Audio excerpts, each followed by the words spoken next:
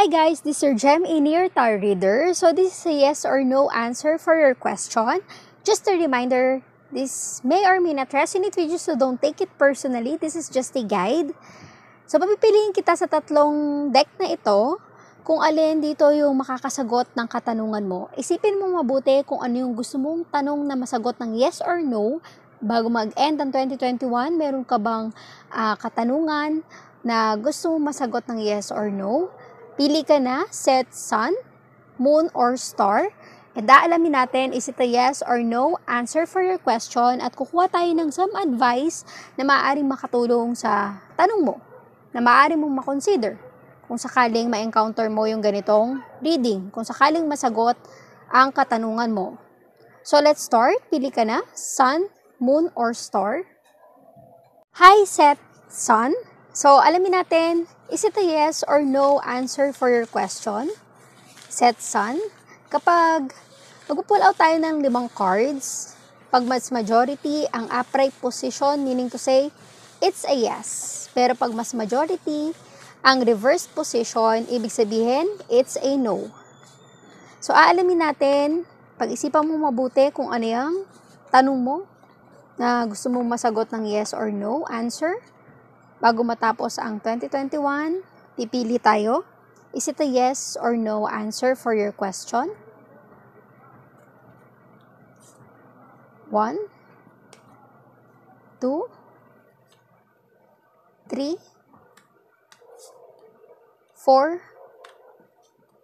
5. So pag-isipan mo mabuti kung ano yung tanong mo.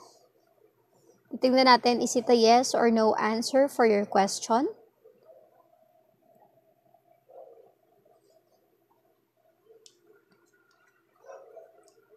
Page of Cups, reversed position. 2 of Wands, 5 of Wands, reversed position. Queen of Wands, upright position. The Hangman, upright position. And the Empress, upright position. 3 upright position and 2 reversed position, meaning it's a yes. Yes answer for your question. So alamin natin kung ano ang maaaring mensahe sa bawat cards na ito. Page of Cups in reverse. King of Cups. Siguro, hindi siya puppy love. Siya na yung the one. This is something na hindi siya yung parang playing around, pero ito yung person na seryoso siya sa nararamdaman niya, sa feelings niya. Hindi siya naglalaro, hindi na siya nagbibiro sa nararamdaman niya. Matured na tong energy na ito. Parang ready na siya to commit, seriously commit with someone. With Page of Wands in reverse, 3 of Swords. You're still in pain. Nag-struggle. Siguro, ang dami niyong pinagdadaanan sa sitwasyon nyo, sa relasyon nyo. Parang ang dami nangyayari na nagbibigay sa inyo ng pain, ng heartbreak, sadness. Kasi parang hindi nagtutugma yung mga gusto nyo mangyari sa buhay nyo. So there's something na gumugulo sa isipan nyo. There's something na nagbabother sa buhay nyo, sa relasyon nyo. So tingnan natin kung ano ang akma sa Queen of Wands. Ano ang akma sa Queen of Wands? The Emperor. The Emperor with the Queen of Wands, parang you're very passionate about something, you're in control na gawin mo, tuloy mo kasi gusto mong mangyari ito yung gusto mong simulan, ito yung gusto mong mangyari, tuloy mo. Queen of Wands is something na parang you're very passionate about this situation, this person. Kasi parang seryoso na yung relasyon nyo. The Hangman with King of Wands. Diba? New perspective, new idea coming your way. Kung ano man yung katanungan mo, it's a yes answer. nagbigay sa'yo ito ng clarity na ituloy mo yung passion mo. Gawin mo yung nais mo. With the Empress, Four of Wands. Diba? Self-love. There's an opportunity for a birth of something. Opportunity of new relation. Hanggang magkaroon ng happy life, successful life. So, puro positive ang iyong energy sa katanungan mo na yan. Kung ano man yung katanungan mo, it's a yes answer for you. Kung alin man dito sa cards na to na maaari makatulong sa tanong mo, then pull out those energy. A win-win outcome is forecast. Diba? May win-win energy. Kasi, seryoso siya, walang hesitation. Totoo yung nararamdaman niya. Maaring mutual ang energy nyo. Positive. Mahal ka niya. Okay siya. Seryoso ang kanyang energy. Hindi na siya nagbibiro. Ba? Parang, dapat mo na siya mapagkatiwalaan. So, tingnan natin itong Three of Swords. Ano ang mensahe para sa Three of Swords? There's pain, sadness, heartbreak. Show the world the real you. You're not open. That's why. You're in pain. Diba? Hindi mo pinapakita yung totoong ikaw. Nag-struggle ka inside. Parang kinikip mo lang sa sarili mo yan. Huwag mong itago sa sarili mo. Show the world the real you. Pakita mo. Malay mo, ma-reciprocate yung nararamdaman mo. Kung hindi mo ipapakita sa iba yung tunay mong nararamdaman, ikaw at ikaw lang ang masasaktan. Tignan natin ang The Emperor with Queen of Wands. Ano ang advice para sa energy na to? The Emperor with Queen of Wands.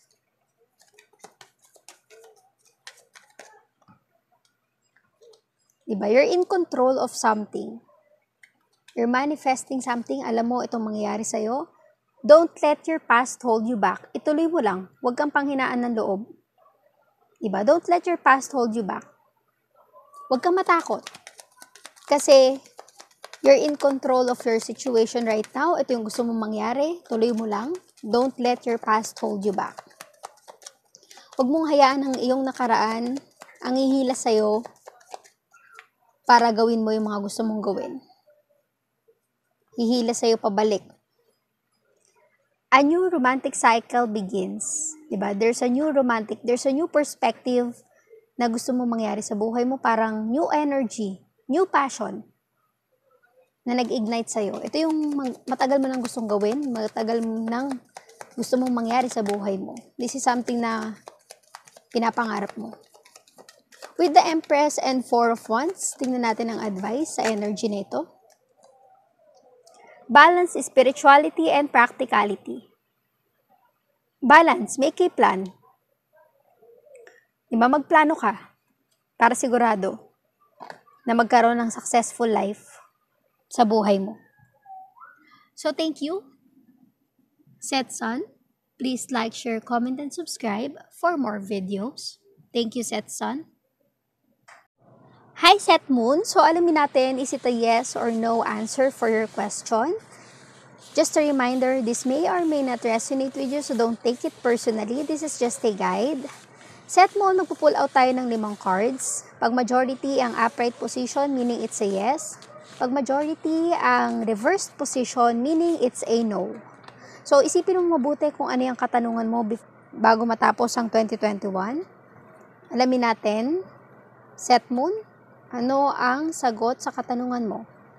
Is it a yes or no answer for your question? 1, 2, 3, 4, and 5. Okay, let's start. Tignan natin. Set Moon, is it a yes or no answer for your question? Pag-isipan mo mabuti ang tanong na gusto mong masagot ng yes or no. King of Wands in reverse. Four of Swords, upright position.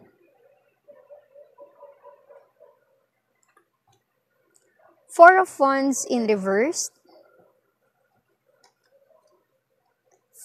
Two of Wands in reverse and Four of Pentacles in reverse. 4 reverse position and 1 upright position, meaning it's a no for your question. No answer for your question. So, alamin natin kung ano ang meaning ng energy na ito. King of Wands in reverse. Ano ang energy ng King of Wands in reverse? King of Wands, maaring makatulong ito sa'yo. 9 of Cups. Parang maaaring there's no opportunity about something, pero there's an opportunity about your love and emotion to someone. Parang fulfilled ka na. Okay ka na sa buhay mo. This is something na parang masaya ka na kung anong meron ka ngayon. With 4 of Swords, upright position, ano ang energy mo? 4 of Swords.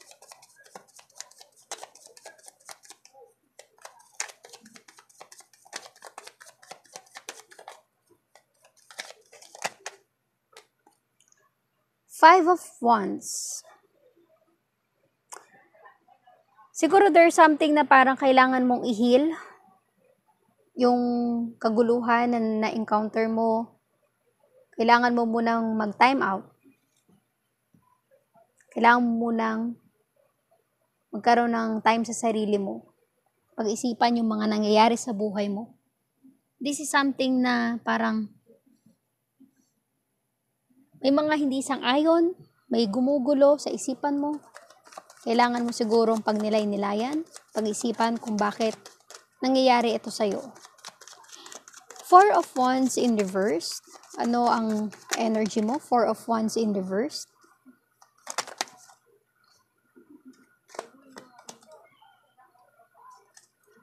Four of Wands in reverse.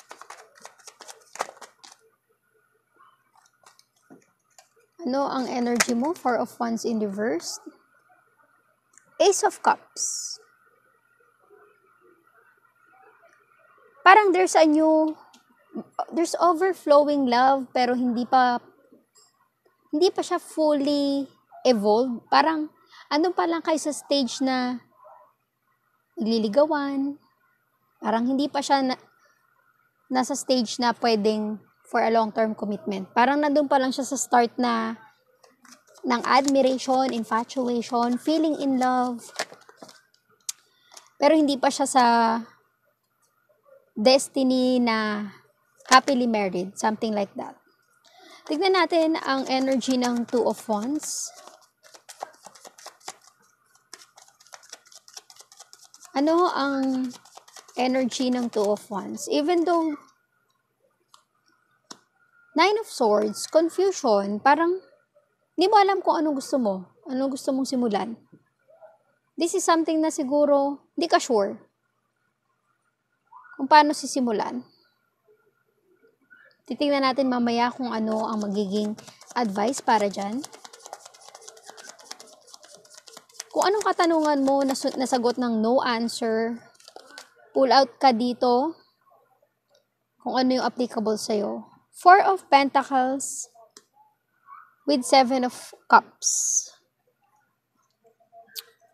Ang dami mong pangarap, dami mong gustong mangyari sa buhay mo, pero at some point, parang takot ka na gawin.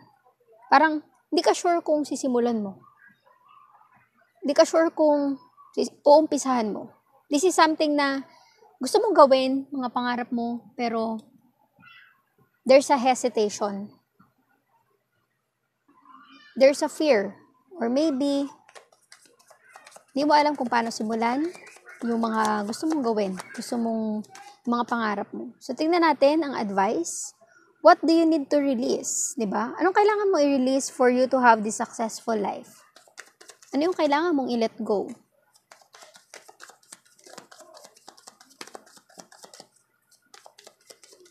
With 4 of Swords and 5 of Wands, tingnan natin ang advice. Four of Swords with Five of Wands. Ano ang advice or message na maaari mong makuha kung sakaling ito yung energy para sa tanong mo?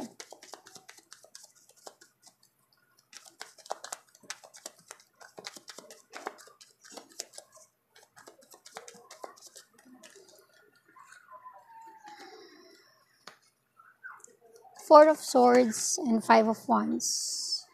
Emotions are running high. So, siguro kailangan mo mag-take time to relax. Kasi sobra yung disagreement, arguments, emotions are running high, tuloy-tuloy.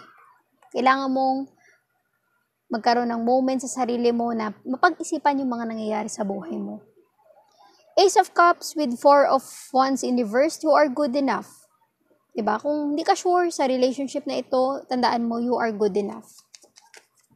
Kung nagsisimula ka pa lang, hindi mo alam kung seryoso na ito, go with the flow and remember you are good enough.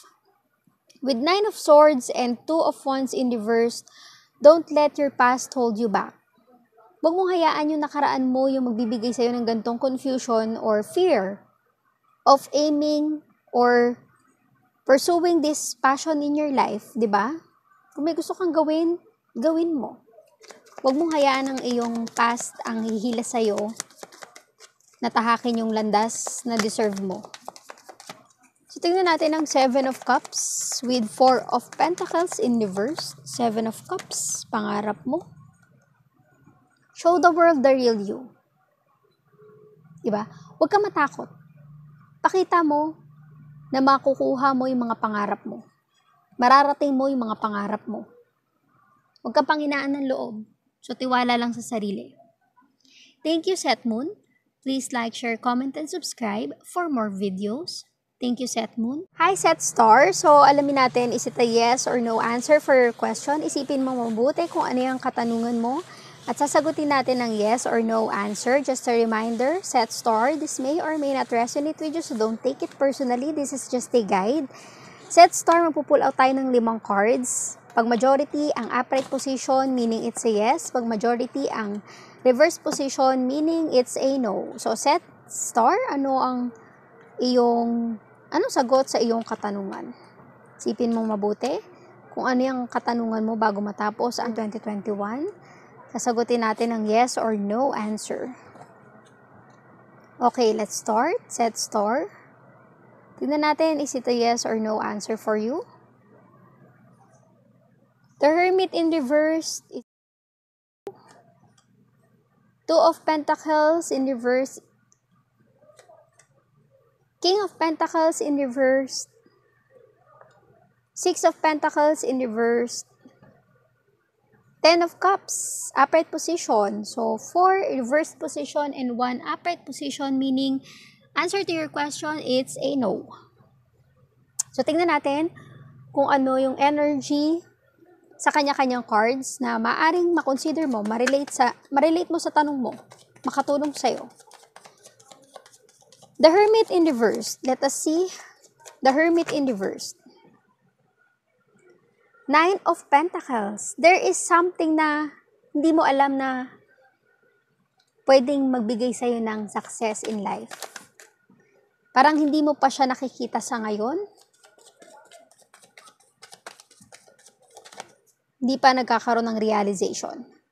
With Two of Pentacles, there is Five of Wands. There's struggle. May nag-struggle dito sa ganitong aspeto ng buhay mo. Confusion, kung ano ang gagawin mo, pipiliin mo. Nalilito ka, nahihirapan ka kasi may kanya-kanyang opinion, may disagreement, may argument sa sitwasyon. King of Pentacles with Six of Cups. You're in love with your past relationship. Parang may gusto kang balikan sa iyong nakaraan. Parang hindi ka masaya kasi yung nakaraan mo yung magbibigay ng kasiyahan sa'yo. May gusto kang balikan sa iyong nakaraan. Six of Pentacles in reverse. Six of Pentacles in reverse. Ace of Cups. Overflowing love with someone or something. Diba? Parang gusto mong makaramdam ng ganong feeling. Gusto mo namang makaramdam or magbigay ng ganong feeling sa ibang tao. With 10 of Cups, there's a new beginning sa buhay mo. There's a new beginning na magbibigay ng success. Diba? Ito yung sitwasyon sa buhay mo na inaantay mo. Kung ano man yung tanong mo. There's a new beginning na magbibigay ng success and happiness. Kaya tiwala lang, antay lang sa right moment for you. Step out of your comfort zone. Kung hindi mo pa alam kung ano yung mga mangyayari sa buhay mo, step out of your comfort zone at mag-explore. Maaaring nandyan lang sa tabi-tabi yung mga bibigay sa'yo ng success in life. 2 of Pentacles with 5 of Swords, a win-win outcome is forecast. Huwag mong hayaan na itong struggle na pinagdadaanan nyo yung ahad lang sa magandang opportunity sa inyong buhay. Diba? Tuloy nyo lang ang buhay. Kailangan magkaroon ng magandang communication. With King of Pentacles and 6 of Cups, nothing will come of this situation kung hindi ka magte-take ng action na aminin sa taong ito na may feelings ka pa sa kanya. Diba? Kung hindi mo ipaparamdam sa kanya yung tunay mong nararamdaman, walang mangyayari. With 6 of Pentacles and Ace of Cups, may gusto kang balikan sa iyong nakaraan, bakit hindi mo aminin sa kanya yung totoo mong nararamdaman? The answers you need are coming. When it comes to your love, emotion, yung matagal mo nang inaantay na sagot, maaring makukuha mo na. Makakamit mo na. Kaya relax lang, tiwala sa sarili, antay-antay lang. Kasi the answer you need are coming. Kung ano man yung katanungan mo, maaring na makukuha mo na yung sagot or maaring nakuha mo na yung sagot. 10 of Cups with that, a time for healing, for you to be fully successful and have a wonderful life, maging masaya sa buhay mo, a time for healing. Kung meron kang napagdaanan sa buhay mo na nagbigay sa'yo ng challenges, nag-struggle ka, there's a new beginning. There's hope in your life. There's hope. There's happiness. Pero bago magkaroon ng realization, itong happiness, you have to heal yourself. Kailangan magpatawad at patawarin ka kung ano man yung mga napagdaanan nyo sa buhay mo. Huwag ka mawala ng pag-asa kasi kung ano yung pangarap mo, nakikita ko na makakamit mo. So kung ano man yung katanungan mo, sana nasagot ng ating reading ngayon. It's a no answer for you, pero mag-take away ka ng mga maaari mong makonsider sa sitwasyon mo at sa tanong mo. So thank you, Set Star. Please like, share, comment, and subscribe for more videos. Thank you, Set Star.